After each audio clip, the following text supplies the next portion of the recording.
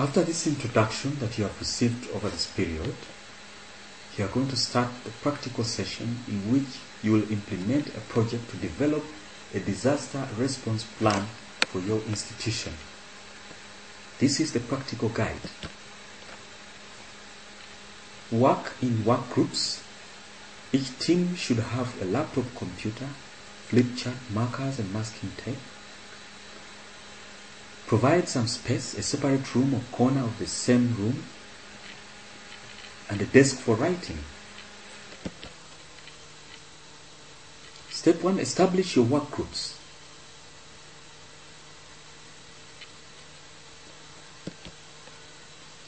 Clarify group work activity. Each group develops activities of a particular capability at a time. You'll be developing emergency response activities at district level for each of 5 planning capabilities, one by one.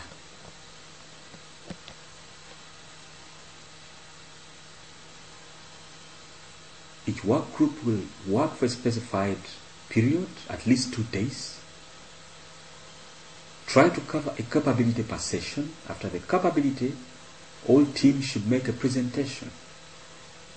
Then you can take on a number of capabilities at the same time.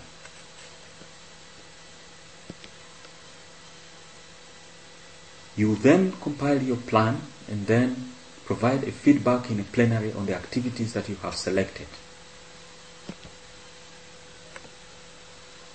The final output is activities developed for all the capabilities.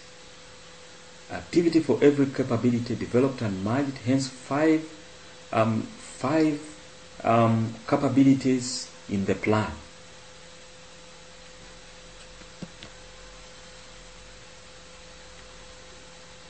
A copy of the electronic blank of the planning matrix is available in Microsoft Excel.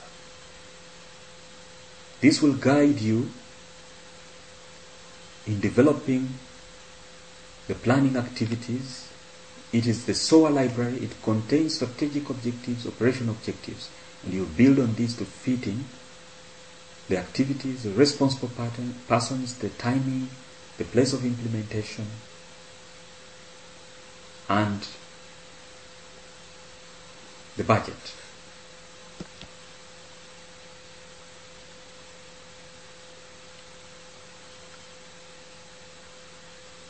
The activities. Distinguish between an operational objective and an activity. An activity is what is actually to be implemented. The responsible person or party, which person or which agency should take the lead on this activity. There should be one responsible person per activity. And then other responsible persons can be indicated in another column, as you will see in the planning matrix. The timeline, the framework within the disaster situation in which the activity will be implemented. For all activities and not all activities that are to be implemented pre-disaster, the time should be indicated as 0. And there, for other activities that are to be implemented after the disaster, indicate the time with respect to time 0. That is when the disaster has started. So tell us within 1 hour, within 2 hours, within 1 day, within 1 week, and go up to within 3 months if possible. You'll use an all disaster approach. That is, you'll not plan for every disaster that is likely to hit your district, but you will plan with the following question. In the event of a disaster that needs, say, coordination, what actions do I need to do? In the event of a disaster that needs water, what do I need to do?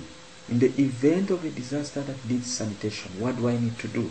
That is called the all disaster approach for planning.